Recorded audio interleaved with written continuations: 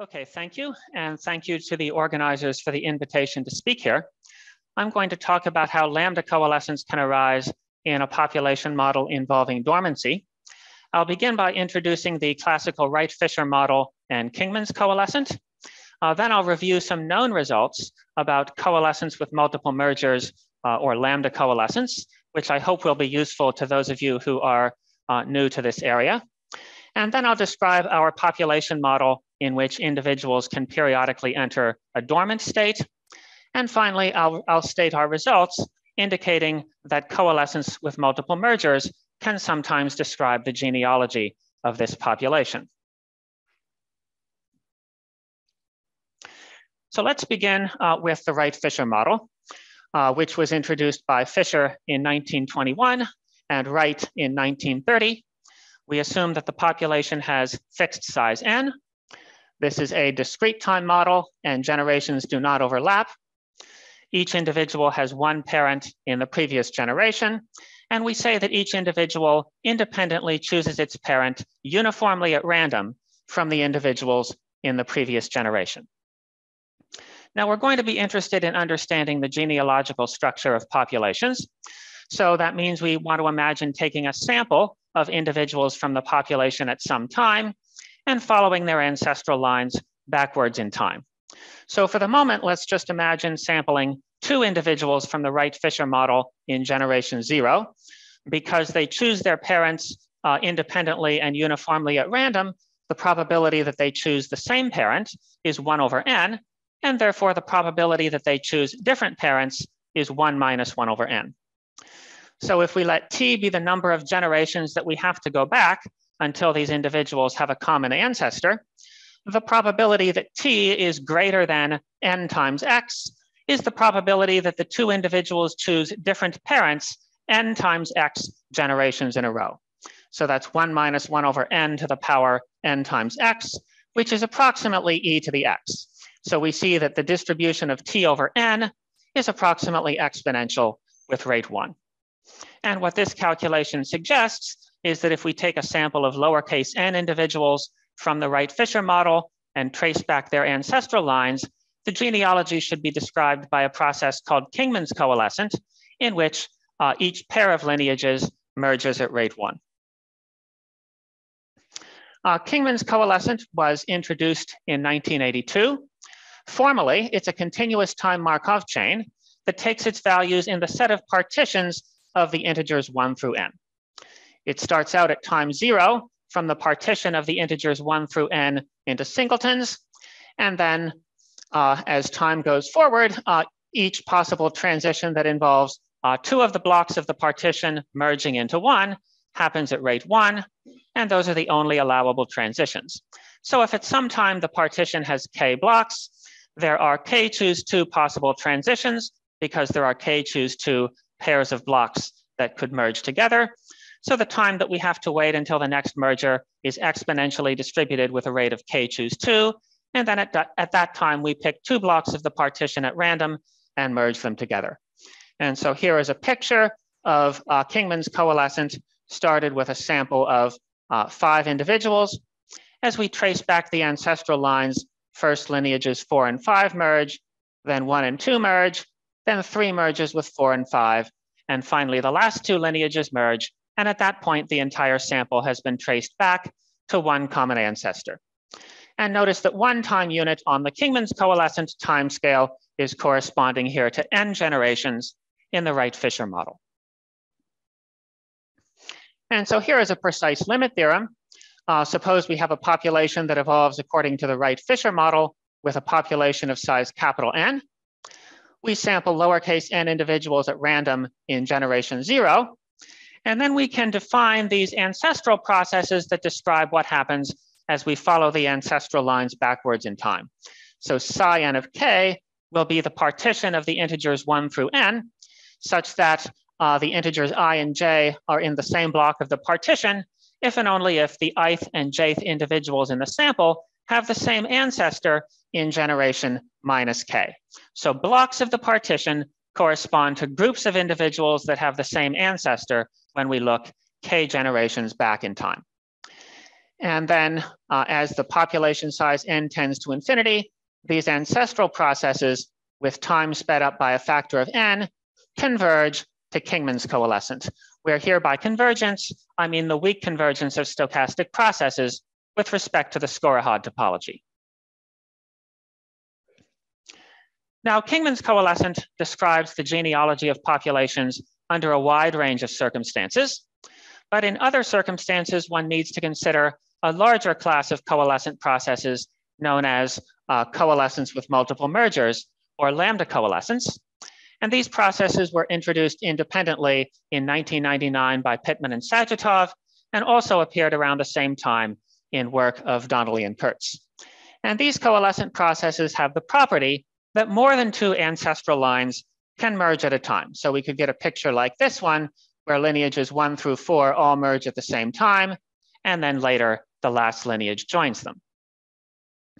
Now, when might the genealogy of a population look like this?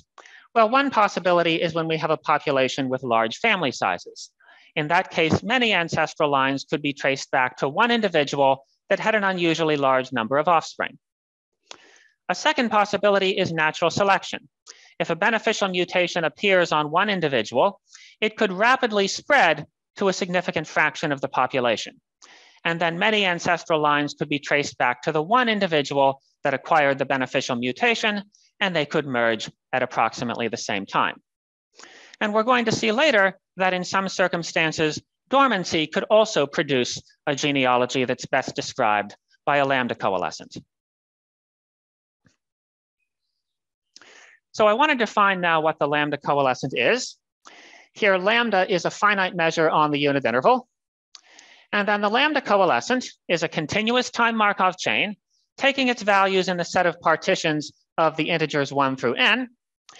And it's defined by the property that whenever the partition has b blocks, each possible transition that involves k of the blocks merging into 1 is happening at a rate given by this integral.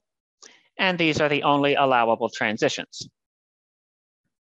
Now, the best way to understand the lambda-coalescent is to see how to construct it from a Poisson point process. We can write the measure lambda as the sum of an atom at 0 plus some other measure lambda 0, which assigns no mass to 0. And then in the lambda-coalescent, we have two types of transitions. Each pair of lineages is merging at rate a. And then separately, we have larger mergers that occur at times of a Poisson point process on the positive reals cross 0, 1. The intensity measure in the time coordinate is Lebesgue measure, so that the process is homogeneous in time. And in the second coordinate, the intensity is absolutely continuous with respect to lambda 0, but with this extra factor of p to the minus 2. And then if t comma p is a point of this Poisson process, we have a so-called p merger occurring at time t. So that means we flip an independent coin for each lineage, which comes up heads with probability p, and we merge all of the lineages whose coins come up heads.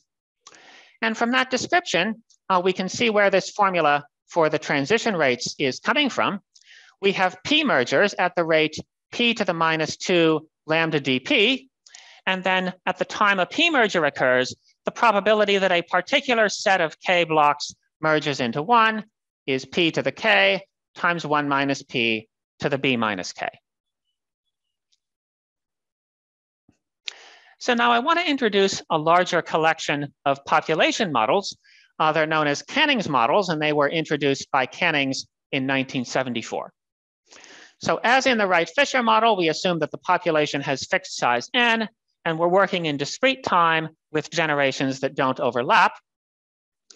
But now we're going to let nu 1n through nu nn denote the numbers of offspring of the n individuals in some generation.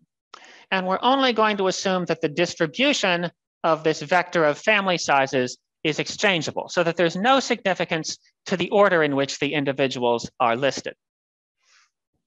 And we'll also assume that these family size vectors in different generations are independent and identically distributed.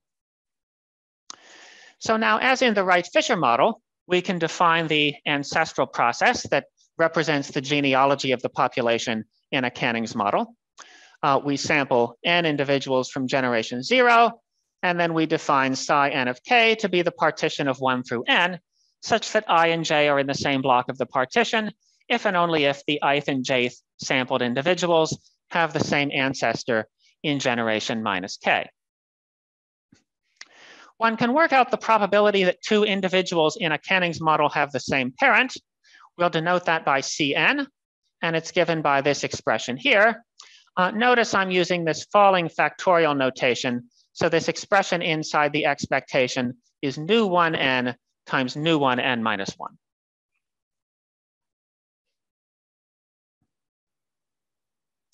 Now there's a theorem of Martin-Merle, which says that as long as this condition here is satisfied, the genealogy of the Canning's model converges to Kingman's coalescent. So this condition here is really saying that the probability that 3 randomly chosen individuals in some generation all have the same parent is small relative to the probability that 2 randomly chosen individuals have the same parent. And so that's naturally a condition under which we would expect to see only pairwise mergers of ancestral lines.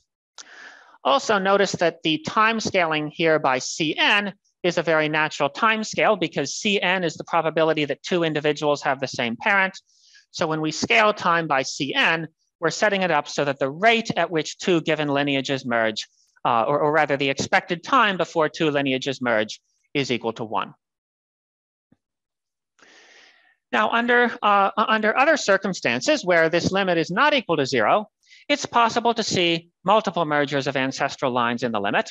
And there's a nice tool available which allows us to prove convergence of the genealogy to a Lambda-coalescent in a Canning's model. And it's this theorem here, which is very close to a theorem in Sagittov's paper, but also incorporates some ideas from this paper of Merle and Sagittov. So this first condition simply says that the probability that 2 individuals have the same parent is small. The second condition says that it's unlikely that 2 different groups of ancestral lines are going to merge in the same generation. And the most important condition is this third condition, which says that the probability that the number of offspring of 1 individual in the next generation is greater than n times x, scaled by n over Cn, is converging to the integral from x to 1 of y to the minus 2 lambda dy. And this condition should make sense if you think about the Poisson process construction of the Lambda-coalescent. This expression on the right-hand side is the rate of p mergers with p greater than or equal to x. And so that should naturally be connected to the probability that 1 individual is giving birth to more than a fraction x of the population in the next generation. And when these 3 conditions are satisfied, these ancestral processes do in fact converge to the Lambda-coalescent. Now I want to give one specific example where the genealogies in a Canning's model converge to the Lambda-coalescent, and this will end up being an important example later on. So we're going to consider a population model with a heavy-tailed offspring distribution. So again, population has fixed size n. We have non-overlapping generations. The numbers of offspring of the n individuals in a generation are IID random variables taking positive integers as values.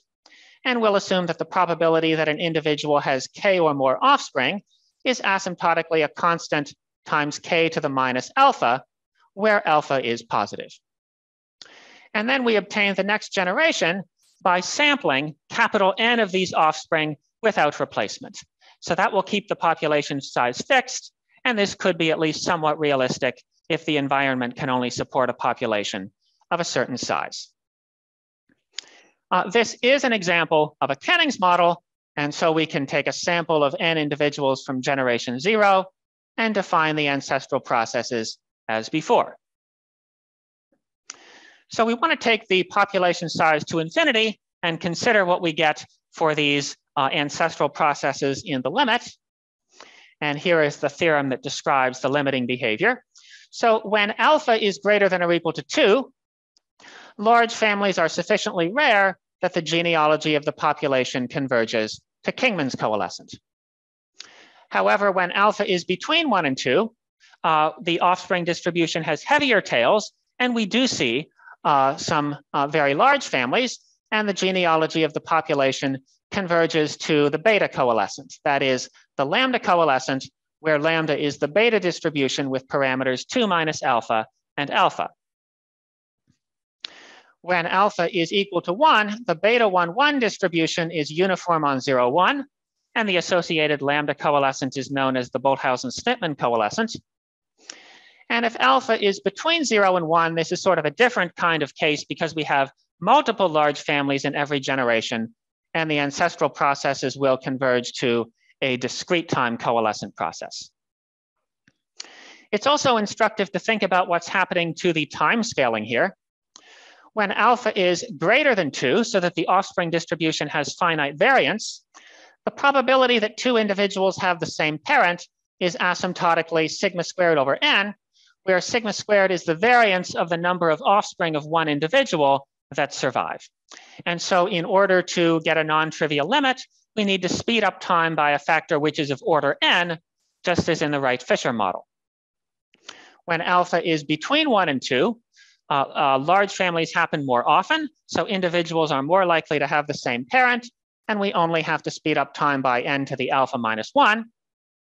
When alpha is equal to 1, large families happen even more often, and we only have to speed up time by log n, because the probability that 2 individuals have the same parent is asymptotically 1 over log n.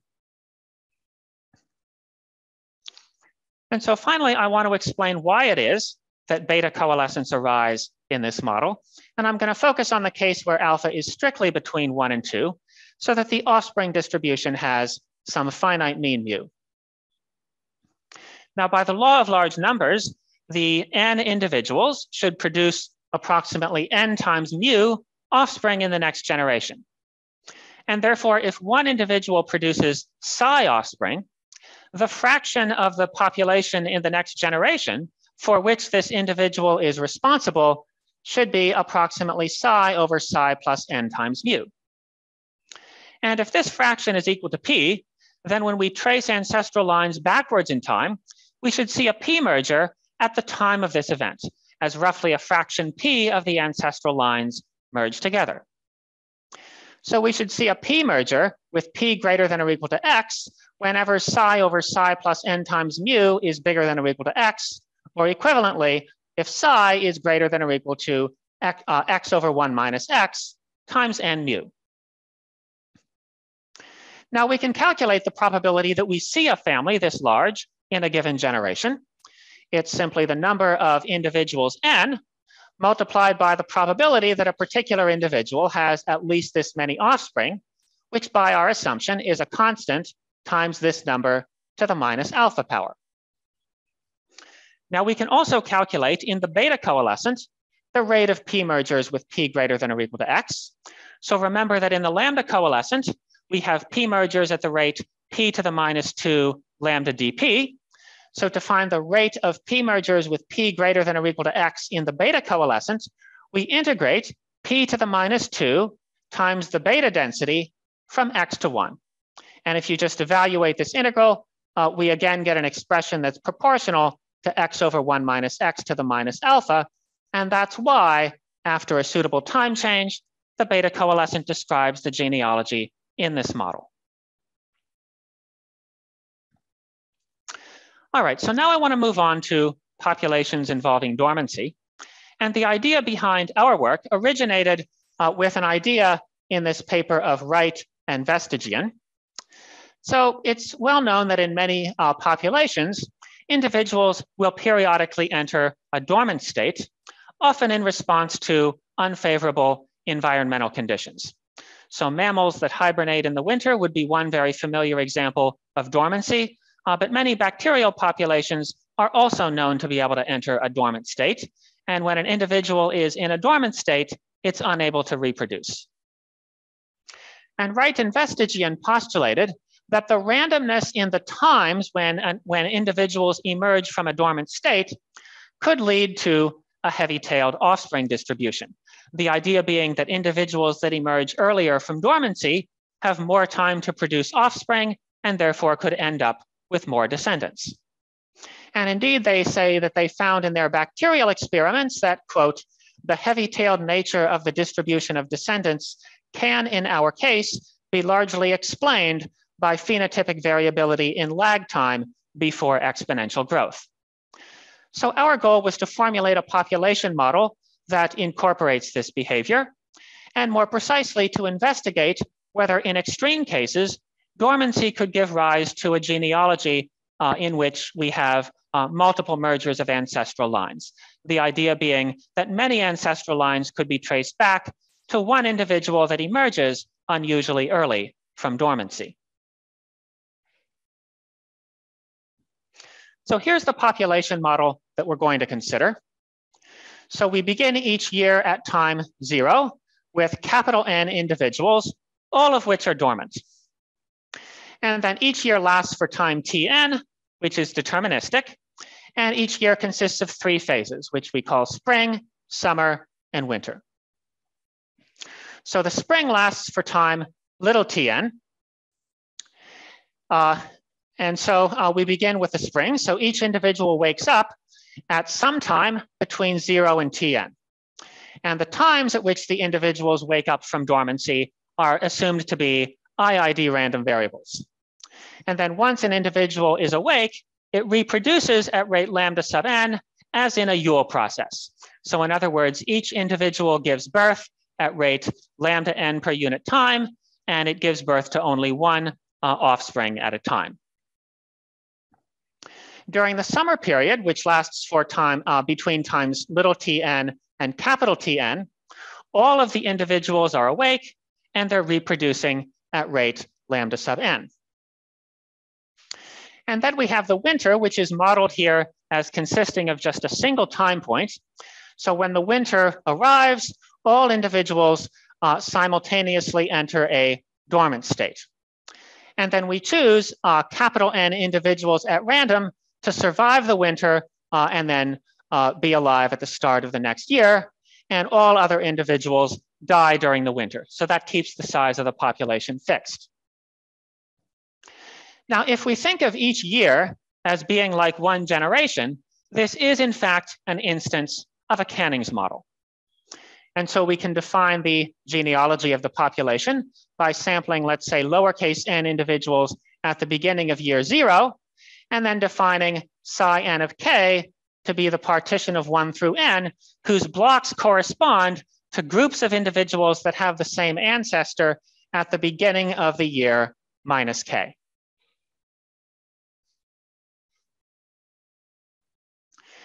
So now I'm going to begin by considering a simple example in which every individual wakes up from dormancy either at the beginning or at the end of the spring. So we're going to let tau in be the time when the ith individual wakes up from dormancy. We're going to assume here that there's no summer period. So capital Tn and little tn are the same. And we'll assume that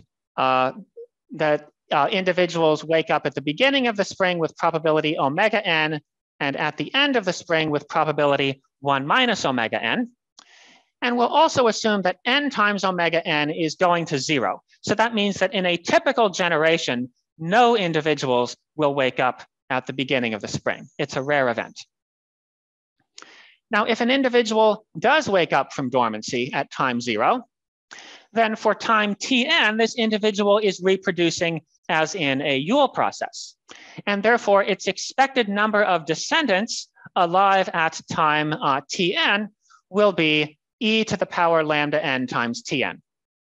And furthermore, we know that the Yule process has an exponential limit law, so we can approximate the number of descendants of this individual by w times e to the lambda n times Tn, where w has an exponential distribution with rate 1. Now, suppose lambda n times Tn is equal to the log of kappa n. So then this quantity here simply equals kappa times w times n. And then there will also be n minus 1 individuals that emerge from dormancy at the end of the spring. And so the fraction of the population that will be descended from the individual that wakes up early from dormancy will be approximately this random variable y kappa, which is defined to be kappa times w divided by kappa times w plus 1. So here is our result about the genealogy of the population in this case. We're going to assume that lambda n times Tn is equal to beta times the log of capital N. So that will ensure that if an individual wakes up early from dormancy, its number of descendants at the end of the spring should be of the order n to the beta. Now, if beta is greater than 1, then that means that at the end of the spring, nearly the entire population is descended from the one individual that emerged early from dormancy. And so in this case, the ancestral processes converge to the so-called star-shaped coalescent, which is a trivial example of a lambda-coalescent where lambda is simply a unit mass at 1. So in this coalescent process, all of the lineages simultaneously merge after an exponentially distributed time with rate 1. Now, if beta is equal to 1, then we've seen that the fraction of the population that is descended from the individual that emerged unusually early from dormancy is described by the random variable y kappa. And it turns out that the genealogy converges to the lambda kappa coalescent, where lambda kappa is the probability measure that is characterized by this formula here. So remember from the Poisson process construction that y to the minus 2 lambda kappa dy is the rate of the rate of y mergers, or in other words, the rate of mergers in which a fraction y of the lineages coalesce. So naturally, that should be proportional to the probability that the random variable y kappa is in little dy. And this factor of 1 over the expected value of y kappa squared is just a scaling so that the measure lambda kappa is a probability measure. Now, if beta is less than 1, then if an individual wakes up early from dormancy, it will still have many descendants alive at the end of the spring. However, those descendants will still constitute a relatively small fraction of the total population. So we will not see multiple mergers of ancestral lines, and these ancestral processes will converge as n goes to infinity to Kingman's coalescence. We can also calculate the probability that two individuals have the same parent. When beta is greater than 1, this is simply, it's asymptotically n times omega n, which is approximately the probability that there is an individual that wakes up early from dormancy. When beta is equal to 1, we have to multiply that by the probability that if an individual wakes up early from dormancy, both of the sampled individuals are coming from that family. And that's the expected value of y kappa squared. And then there's a different scaling when beta is less than 1. So now I want to consider perhaps a slightly more realistic variation of the model in which the rate at which individuals emerge from dormancy is exponentially increasing over time. So we'll again assume that there's no summer period. So capital Tn and little tn are the same. And then we're going to assume that the log of n over Tn is going to 0. That just ensures that the spring period is long enough that individuals that wake up early from dormancy have time to produce a large number of offspring. And we're going to assume that the reproduction rate lambda n is the same for all n, and so we're just going to denote it by lambda. So now we're going to consider these IID random variables zeta sub I, and these random variables are going to represent the amount of time before the end of the spring that the individual emerged from dormancy, except that we have to truncate it at capital Tn because this can't be longer than the length of the spring. And then we're going to assume that the probability that zeta I is greater than y is asymptotically a constant times e to the minus gamma y as y tends to infinity. And so this condition is ensuring that the rate of exit from dormancy is exponentially increasing over time. So what happens in this case? So we're going to let xin be the number of descendants of the ith individual at the end of the spring. Now, if zeta I is equal to u, that means that the ith individual emerges from dormancy u time units before the end of the spring, and it's going to evolve as a Yule process for time u. And therefore, xin will have a geometric distribution with parameter e to the minus lambda times u. Now, to simplify the calculation, I just want to assume for now that the distribution of zeta I is exactly exponential with rate gamma. And so then to find the probability that a particular individual has more than k descendants alive at the end of the spring, we will integrate against the exponential density to find the value of u. And then we will also multiply this by the probability that this geometric random variable is greater than k, which is 1 minus e to the minus lambda u to the power k. And if we let alpha be gamma over lambda and evaluate this integral, we just get this expression here involving gamma functions. And this is asymptotically gamma of alpha plus 1 times k to the minus alpha as k goes to infinity. So the probability that an individual has k or more descendants alive at the end of the spring is asymptotically a constant times k to the minus alpha. And we've already seen how to describe the genealogy in a Canning's model that has this form. And so we just need to carry over that result to the present setting. And so here is our result for the genealogy of the population. It applies under the conditions that we laid out on the previous slide, again, with alpha being equal to gamma over lambda. So if alpha is greater than or equal to 2, most individuals are emerging from dormancy very late in the spring. We don't see large families, and the ancestral processes converge to Kingman's coalescent. If alpha is between 1 and 2, then large families happen more often, and the genealogy converges to the Lambda-coalescent, where lambda is the beta distribution with parameters 2 minus alpha and alpha. When alpha is between 1 and 2, we have to wait order n to the alpha minus 1 years between these multiple mergers. And when alpha is equal to 1, there are order log n years between multiple mergers.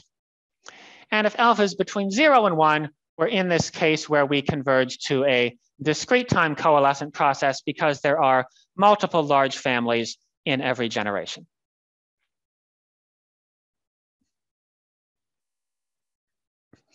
So we've looked at 2 different instances of our more general model, and we've seen that in both cases, in some circumstances, the genealogy is described by the Lambda-coalescents. So it's natural to ask then whether we can characterize all possible Lambda-coalescents that could be obtained, that could arise as the limit of the genealogy in our more general model. And it turns out that we can do this, and that's the content of this theorem. The measures lambda that we can get are precisely those that can be expressed as the sum of an atom at 0, an atom at 1, and some other measure lambda prime, whose density can be expressed in this form, where lambda is a measure satisfying this integrability condition. Now, this condition probably looks rather mysterious at first, but it's based on a fairly simple idea. So recall that in the first example we considered, the distribution of the time when an individual emerges from dormancy was concentrated at 2 points, at the beginning and at the end of the spring. So if the individual emerges early from dormancy, then it had to wake up at a fixed time. And we saw that the genealogy was given by a lambda kappa coalescent. So in the general case, it's possible that an individual that wakes up early from dormancy could wake up at a random time. And so the genealogy could be a mixture of lambda kappa coalescents. And that's really what this condition is saying. So recall that we had this random variable y kappa that could be expressed easily in terms of an exponential random variable. And y to the minus 2 lambda kappa dy could be written in this form. It was proportional to the probability that y kappa is in little dy.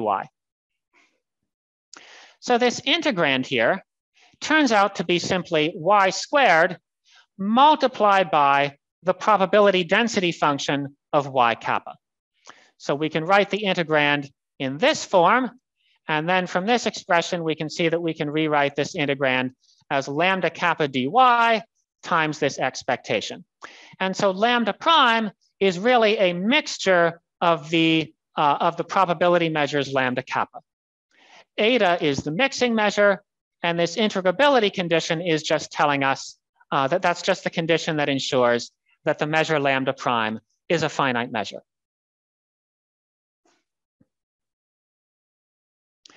Now, in both of the special cases of the model that we considered in detail, there was no summer period.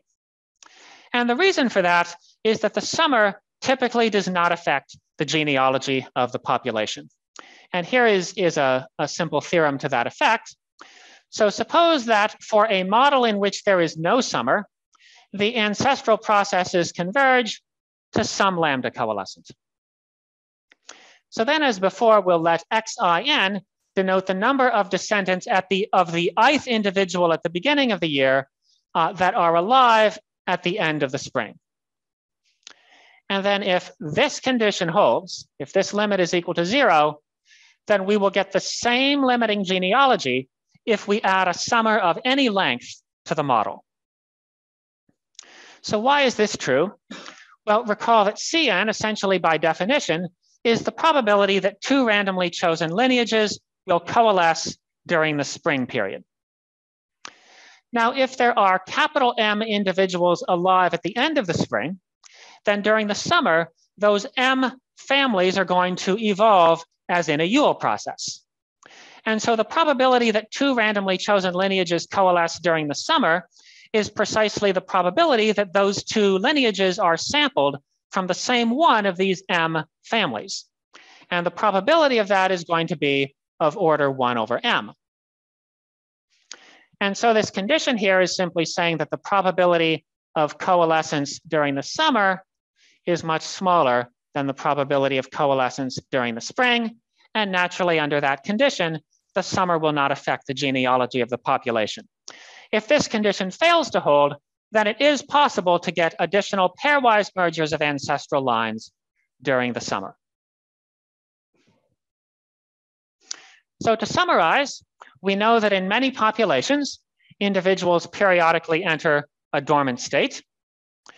We've seen that individuals that emerge unusually early from dormancy may be able to produce substantially more descendants than other individuals. And we've seen that in sufficiently extreme cases, this could lead to Lambda-coalescent genealogies, in which many ancestral lines get traced back to one individual that emerged unusually early from dormancy, producing these multiple mergers of ancestral lines.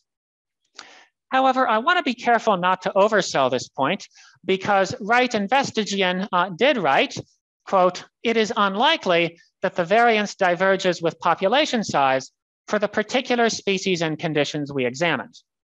Now, if the variance stays bounded as a function of the population size, then it is Kingman's coalescent rather than a lambda coalescent that should describe the genealogy. And so at the moment, we are not aware of any actual biological populations whose genealogy should be given by a lambda coalescent as a result of dormancy. And I'll stop there. Thank you.